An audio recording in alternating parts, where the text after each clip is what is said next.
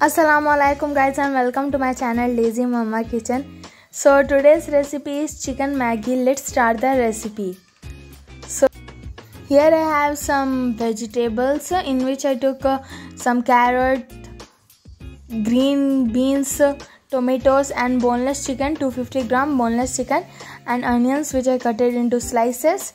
Then here we should cook everything. So here I took a pan, add oil in the pan and just heat it, and then add some onions, and you should fry the onions till it get transparent color. And then here I added the chicken.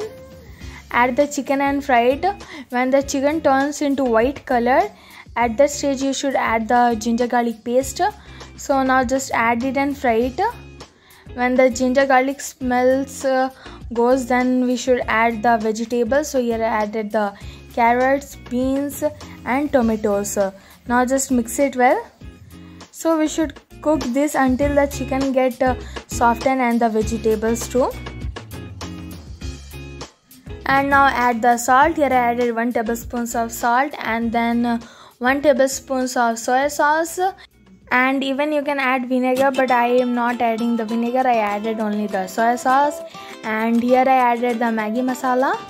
Now just mix it well, and then add the water so that the chicken and the vegetables should be cooked properly, and even the Maggi too. So here I added the water, just mix it, and now we should add the Maggi. I just break the Maggi into pieces and I added it. Now just mix it properly so that the Maggi should be dipped in the water. And now I will just close the lid of the Maggi and leave it for 5 minutes.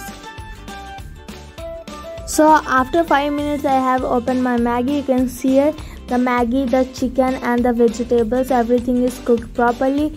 Now it's time to serve our hot and spicy chicken Maggi. So here's our tasty chicken Maggi ready. So if you like this recipe, subscribe to my channel Daisymummakitchen.